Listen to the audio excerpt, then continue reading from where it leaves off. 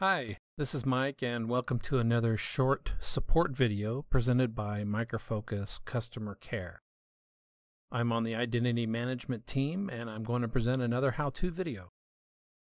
Now Micro Focus recommends securing the communication between two eDirectory drivers. The drivers use digital certificates for the SSL connection. For this secure communication to work, we need to issue certificates from a certificate authority from one of the eDirectory trees. There are two SSL types of secure communication that we can set up on our eDirectory to eDirectory drivers. You can see that I have an eDirectory driver set up here, and quickly I'm going to show you those two settings. You can either choose the KMO method or the Java key store method. The most common method to use is the KMO method. Typically, if we're going to use the KMO method, we would use the eDirectory to eDirectory certificate wizard, which can be found on this main screen right here. Normally this wizard works quite well. However, for a myriad of reasons, sometimes this wizard will not create the certificates properly.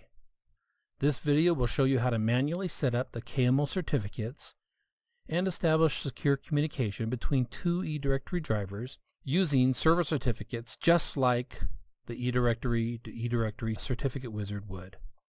So let's get started. I have two Linux servers here. One is a SLES 12.2, which is my main vault tree, and the other is a Red Hat 7.2 server. Both servers have eDirectory installed. Both have Identity Manger 4.6, and both have an eDirectory driver installed, which is fully functional. Now, since both eDirectory trees have a certificate authority, it doesn't matter which tree I use as my source tree. So I'm just going to use this tree right here, my main vault tree, as my certificate authority. I want to use iManager always on this one server because there are certificates that will be saved and I need them all here in one place. Okay, step one. I want to create a normal server certificate. So you do that through roles and tasks, and you go down to NetIQ certificate server and you choose create server certificate. You browse for your server. You're going to give it a nickname. I'm going to be kind of descriptive here. So this is my main vault cert. Now you can go ahead and choose standard, but I'm going to choose custom because I want to make some specific changes. Click next. I'm going to keep organizational certificate authority. I want to make sure that the SSL are selected. I want to make sure that the server is selected under the extended key type. Click next. Now, SHA-1 is not considered secure anymore, so we're going to go ahead and choose 256, and I'm going to scroll down, and I'm also going to change this validity period. I want a good 10 years for my certificate, so I'm going to change that. You can make this change whatever you want. Click next. I'm going to keep my organization certificate here selected. Next. Here's all the information for my certificate. There's the name I gave it. Click Finish. Now I want to just show you what that did. I'm going to view objects, go to where my server is, and notice it created a KMO object, a key material object, here with my server. Now, step two is I want to log into the other tree. I want to log into the Red Hat tree. So I'm going to exit and log in here.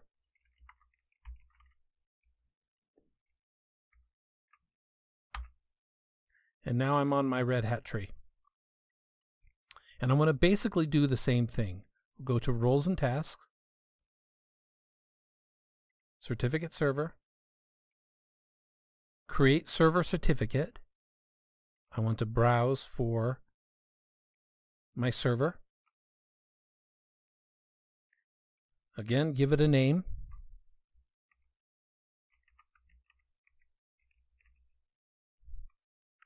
I'm going to choose Custom again.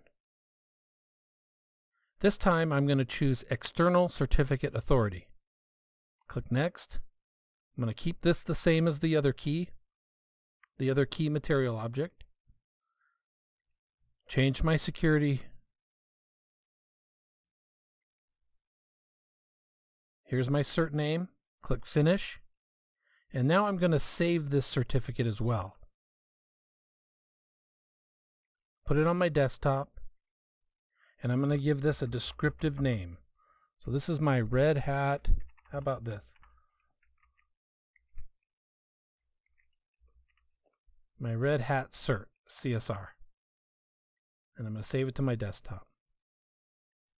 And as you can see, it's been saved over here. Okay, step 3. We need to exit iManager. We need to exit the Red Hat server. And we want to log into the first tree.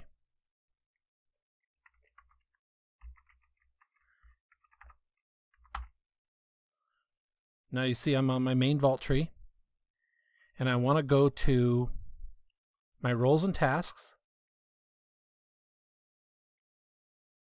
I want to go back down to our certificate server. And instead of choosing create server certificate, I'm going to choose issue certificate. And I'm going to browse for, on my desktop, my CSR file.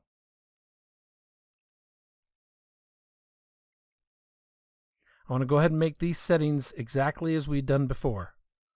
So we're going to change this to SSL or TLS, the key type, and then change the extended key type to server.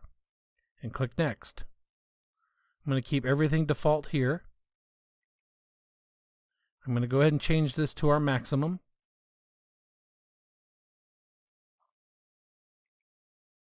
And I want to save this in base 64 format.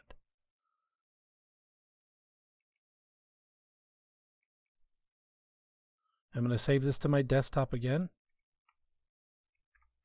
I'm going to be descriptive here, and we'll call this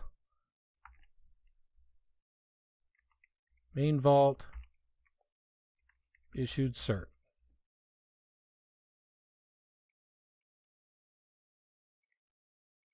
And as you can see, it's on my desktop now.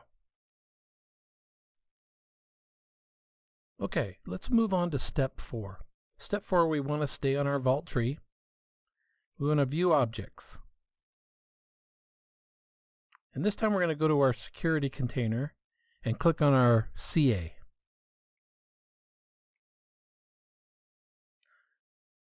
We want to click on the Certificates tab on the Certificate Authority. And we want to check our self-signed certificate. And then click Export. We're going to uncheck the private key, save this in base 64 format. Next. And we want to save this exported certificate. Again, I want to be descriptive. So this is going to be my MVCA SS cert.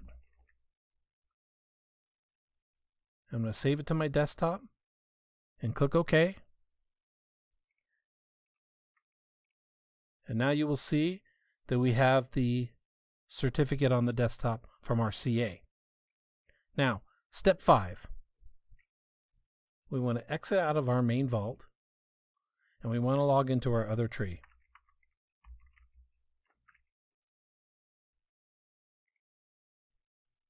Now we're on the Red Hat tree here.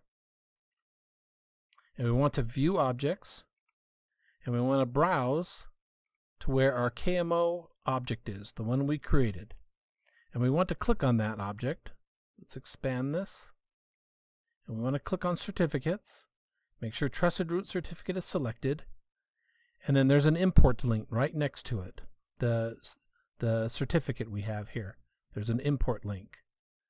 Click on Import, and this is important. Now, the first thing we want to do is we want to import the self-signed certificate first. Now, before you do anything else here, you don't want to click Next, you don't want to click anything here. except for new. And now we want to import the issued certificate. Now we have two certificates here that we're going to import. Click Next, Finish, and OK. OK, now at this point we can go ahead and configure our eDirectory drivers for the KMO method. We're already on the Red Hat tree, so I'm going to configure this side.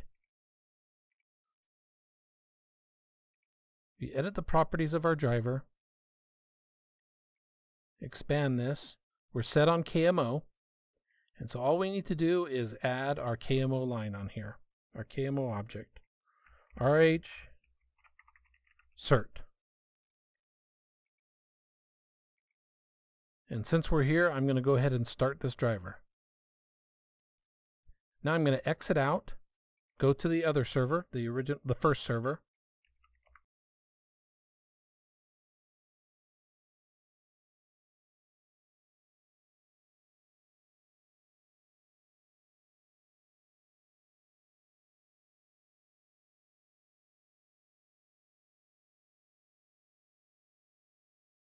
I'm going to configure the driver on the vault.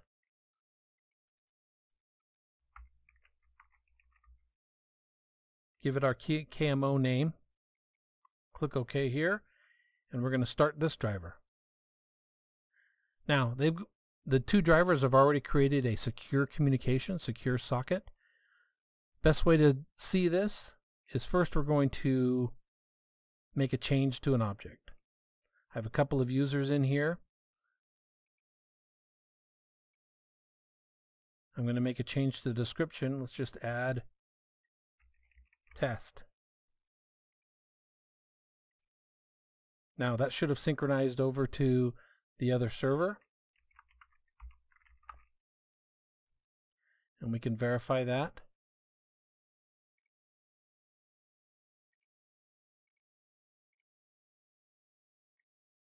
And there it is. It created the description over on the other server. Now, let's go ahead and look in trace.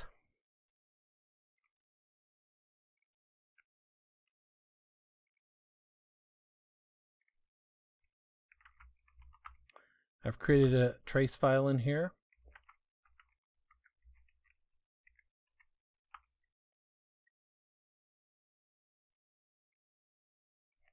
And I'm just going to search for JSSE. And you can see that it created a KMO factory server socket, and then it shows some detailed information here using the server certificate. Gives us our name, we're given the issuer, some fingerprint information, and the validity period. It also shows there's our SHA-256 that we're using, and it's created an open connection, and it's done the handshake, and it's waiting to receive. And so we are at a secure driver at this point using the KMO method that we manually set up. I think that's it for now. Thanks for watching.